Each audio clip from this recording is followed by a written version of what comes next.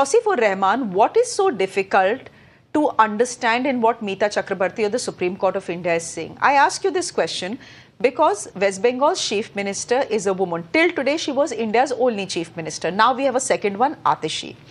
Now, she didn't become chief minister of West Bengal by saying, मैं 12 घंटे से ज़्यादा काम नहीं करूँगी. She didn't become chief minister of West Bengal by saying that I will not go out and travel at night or do dharnas at night. Right? She's a woman chief minister. She's climbed up the ranks. For someone like her to, I mean, I understand a knee-jerk reaction, but that knee-jerk reaction was criticized when it came, right? You remember when the notification came, all of us criticized it. And yet, till the Supreme Court tells you to, you don't want to withdraw it. No. You see, Shreya, I mean, whatever the points Meeta ma'am or you are making, it makes sense. I mean, you cannot run behind this. But, see, it's just not a move. It was a concern.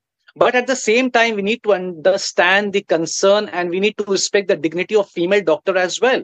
I mean, and now the judge has shown some concern. We will definitely look into it and something better will come up for sure. I mean, I see no place to politicize the issue as such. And there are some demands to avoid the night shift as well from different families as well. But again, end of the day, the Honorable Supreme Court has shown concern, which is notified by the state government and by the state lawyer. And, something better will come up. I mean, of course, this particular law or Ratri Shati points is not something to demean the woman's dignity. It is absolutely a concern. And if there is something subsidized to change this point, I'm not talking about demeaning a woman's dignity. A better action will be taken. Two things. I agree with two things. You said okay. Two things.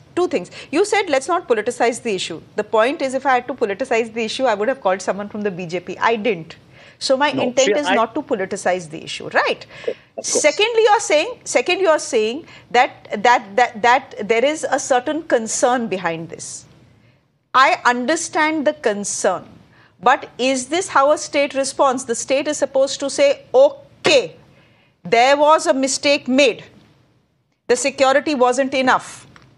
The first thing we are going to do is ensure that all hospitals in the state of West Bengal are so safe that women can do what they want to do, whether it is morning, evening or night. That is the response we expect from state governments, because otherwise it is a bit like saying कि women get raped, अरे उनको कपड़े ढंग से बाहर पहन के जाना चाहिए या रात को जाना ही नहीं चाहिए. It is that same mentality, that feudal mentality, the Khap Panchayat mentality that we talk about in Haryana. Now, that is not something we expect in the state of West Bengal. But Dr. Veena Kumari Singh, as a doctor yourself, Tauseef is telling me, look, that notification that came in asking for no night shifts for women, saying that women will not work for more than 12 hours in hospitals, came out of a sense of concern.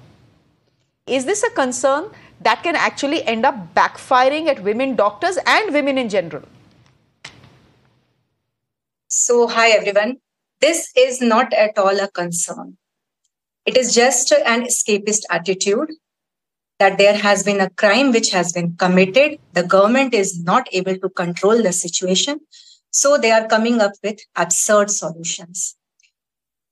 A woman who is not allowed to do night duty. Think about a trainee who gets to operate emergency cases in the night, who gets to see the emergency medical cases when she is on the night duty. So she will be not seeing these cases. She will be not managing these cases. Her training would not be complete. And think about later on when her training is complete. She won't be hired by, say, some corporate hospitals or maybe the private hospitals, because they will think that one who is not available during the night shift, how are they going to work? So it is like cutting the female doctor's right in all the possible ways. This is not a solution, rather a more damage. It is again one of the crimes. If a postgraduate student training is not given enough exposure, especially during the emergency duties, then the training is not at all complete. So this is just an escapist attitude of the government. You understand?